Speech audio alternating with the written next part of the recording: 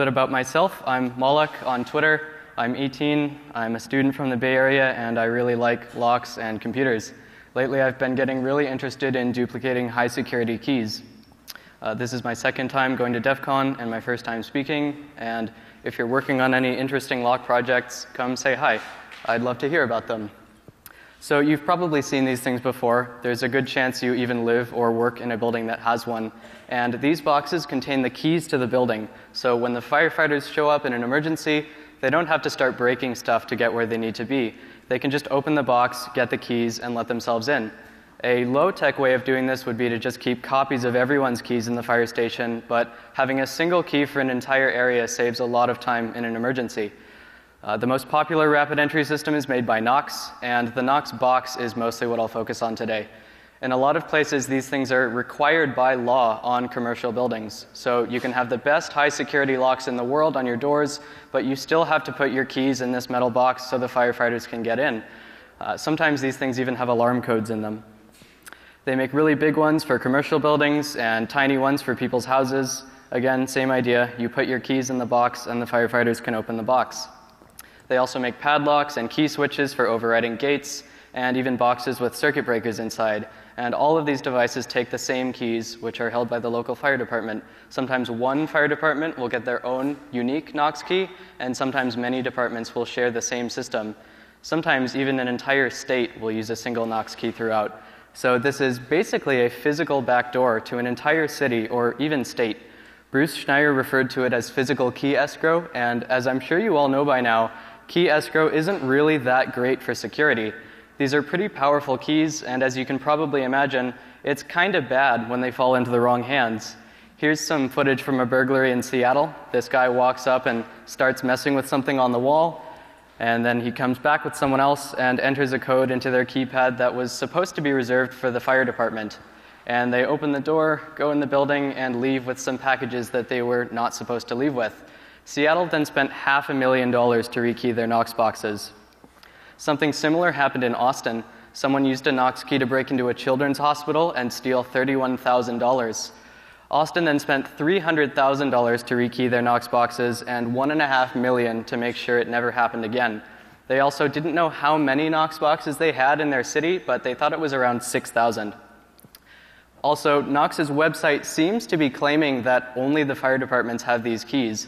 They've got some videos on their website where people say things like, only the fire department has access to that box, or only we have a key to open it, and I'm just not sure if that's 100% accurate. I mean, the Phoenix Fire Department somehow managed to lose 850 of these keys, and they didn't even notice until they counted them after hearing about the burglaries in Seattle. So, who knows where they are. People can also get in a lot of trouble for refusing to install these things. There was an article last year about a butcher from Pennsylvania who didn't want to install a Knox box because he didn't like the idea of giving strangers access to his keys. The city threatened to put him in jail for 30 days, fine him $1,000, and condemn his building as a fire hazard. So if people are going to be forced to use these, I think they have a right to know what's inside of them. A couple of years ago, I got in touch with Knox to ask about the locks they were using, and they pretty much told me to pound sand. They did not want to talk to me at all. So Knox boxes almost exclusively use Medeco 72 series cam locks. Older ones use the biaxial, and newer ones use the M3. These are really cool locks that work a little bit differently than what most people are used to. I don't really have time to go into exactly how they work, but basically the cuts on the key can have different angles as well as depths. With a normal key, the only thing that really matters is how deep the cuts are, but with Medecos, the angle of the cuts is also important. The key rotates the pins as well as lifting them up. So if you look at a Medeco key from the top down, you can see that some of the cuts have been twisted one way and some have been twisted the other. They also don't have any driver pins. This is what the key pins look like, and I think it's a very clever design. These things are physically very tough, and the lock is super hard to pick. It's rated by UL to withstand many different types of attacks for 30 minutes. I only know a handful of people who can pick these things, but unfortunately, I don't think they offer enough protection against unauthorized replication of keys. Knox is pretty serious about key control. The keys are supposed to be kept inside these electronic boxes, which I'm sure are completely unhackable. They're also connected to radio and Wi-Fi sometimes, which is great, but the firefighter has to enter a PIN in order to remove the key, and it keeps track of when that happens. So these keys are pretty well protected, but even if someone has physical access to a key for just a few seconds, they can still gain a lot of useful information about it. Someone could make measurements of it by taking a clay impression, or by using a key decoder, or just a photograph. You don't even need a good photo. In 2008, some students at UC San Diego showed that they were able to copy a key that was photographed from around 200 feet away. And sometimes it's not even necessary to take your own photo. After about 10 minutes of searching on YouTube, I found several videos of people showing off Knox keys. It's probably not good that these keys are being posted to the internet. A key is pretty much just a metal password. Anyone who can read it can copy it. That being said, it's not always easy to replicate a Medico key. You wouldn't just be able to get one copied at the hardware store because they use special restricted key blanks and only certain people are allowed to make copies.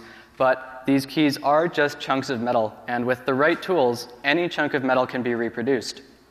If you already have the blank, you can make the cuts on certain key machines or even just by hand with a metal file. But getting restricted key blanks can be kind of tricky. There are plenty of ways to make key blanks, though. For example, modifying another similar blank until it fits into the lock. And there have been some attacks presented at DEF CON before. In some situations, you can make a key blank out of a thin piece of metal or plastic, like a credit card. This will work if the keyway is wide open, but not so much on the more paracentric keyways. If you want to make a better blank, milling is a pretty good way to go. CNC is good. There are also mills built specifically for duplicating key blanks, but they are very expensive and have some drawbacks. If you don't have access to one, a good 3D printer will work too. Cheap FDM printers are usually precise enough to duplicate something like a house key pretty easily, but with higher security locks, sometimes you need more precision to make a reliable key. SLA printers are really good for this, and Shapeways has some extremely precise materials. Shapeways is a service that will 3D print things for you. You just upload your file, choose your printer, pay a couple bucks, and they mail it to you. I've tested most of their materials, and I like their MJF process the best. So I've been wondering how hard it would be to print one of these keys from scratch. It turns out it's really not that difficult. The printing is pretty easy, but the real fun begins when you start trying to model the key. Obviously, I don't have access to the original key to begin with, and I can't easily get a hold of one. I mean, all things considered, I think Knox is doing a pretty good job of key control. They're using patent-protected keys that are slightly harder to duplicate than normal keys, and the keys are kept in special boxes, and obviously they won't just sell you the key, but what they will sell you is the box. And the interesting thing is, the lock in the box contains all the information necessary to reproduce the key. The lock and the key are pretty much mirror images of each other. I mean, it has to be this way because the lock has to somehow check if the key is correct. There's no encryption, no challenge response, just some pieces of metal interacting with each other. And they'll sell one to anyone who wants to put one on their building. So I bought one to check it out. It came with some cool documents, which I immediately ignored, and sure enough, it shipped with the lock installed. These things also ship open, so it's really easy to just unscrew the thing and pop the lock out.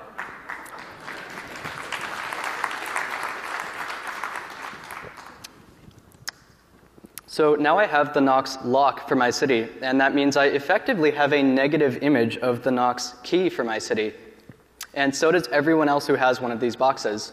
If I can make a key to open my box, then I would have a key to almost every commercial building in my city. I didn't really want to mess with mine, so I bought some very similar locks on eBay and started trying to make a model in OpenSCAD. It's a 3D modeling tool where you define your shape in a language similar to C, but instead of compiling into a computer program, it compiles into a shape. And since it's completely parametric, it's perfect for modeling things like keys. Once you have your model set up, if you want to change something, it's as simple as just updating some numbers and recompiling. I'm not the first one to use it to model keys. Nirav Patel, Christian Haller, and Eric Van Albert have done that before, but I wanted to try making my own tool that suited my needs a little bit better. So one of the first challenges I ran into was modeling the keyway. Sometimes Medico will remove a lot of metal from the face of the plug, and this makes it kind of hard to get a good image of the keyway. Like if I try to scan or photograph it, the wording is really hard to see because it doesn't start until about a few millimeters back from the face. But a quick and dirty way around that is to just slice the plug in half and look at a cross-section of it. You can just cut it with a hacksaw or something. It doesn't really matter if it leaves a nasty, rough edge because you can just lap the face until it's perfectly even. And then if you polish it and put it down on a flatbed scanner, you should get a pretty crisp image of the keyway. The next thing to consider is that this cross-section is not perfectly circular. We're taking a cross-section of a cylinder, and if the face we're scanning is not absolutely parallel with the front and back of the plug, the picture we'll get will be slightly elliptical. This is pretty easy to correct for, though. I made a program that just transforms the ellipse back into a perfect circle. And then once we have the image, we can bring it into Inkscape, trace it, and we have our profile. And then if we extrude that profile, we have a blank. Then also, if you didn't thin the profile down at all when you traced it, it probably won't quite fit into the lock. Maybe it wasn't traced properly, or the image wasn't completely accurate, or the printer wasn't calibrated properly. So I recommend thinning the blank down a little bit to give it some room. You could just try to eyeball it, but I made a program that lets you print a bunch of keys all stuck together like this, and it smoothly changes the parameters from one side to the other. So you can start it out thick on one side and have it get thinner towards the other, and then just snap them apart to see which one works the best. And then to model the cuts, we can just take the pins out and measure them. The key pins are kind of hard to measure because they all have the same height, so I recommend making a 3D printed measurement tool. I'll open source mine when I'm done with it. And you don't have to be super precise when measuring the pins because you can just compare your measurement to the closest one published by Medico. Also, the only difference between a biaxial key and an M3 key is this groove that's been cut out of it so the key can interact with the M3 slider element. This element is protected under patent, but it would be trivially easy to print a key with a similar cutout. This element does give the key some legal protection against duplication, but it provides almost zero technical protection. And people have attacked this element at DEF CON before. It was shown to be very secure as long as the attacker doesn't have access to a paperclip or something similar. So after some tweaking and trial and error, I was able to make a working Medico key. Here's the pattern is sticking out, and it won't go in unless the correct key is in the lock. And here it is with the correct key. It's a little, yeah.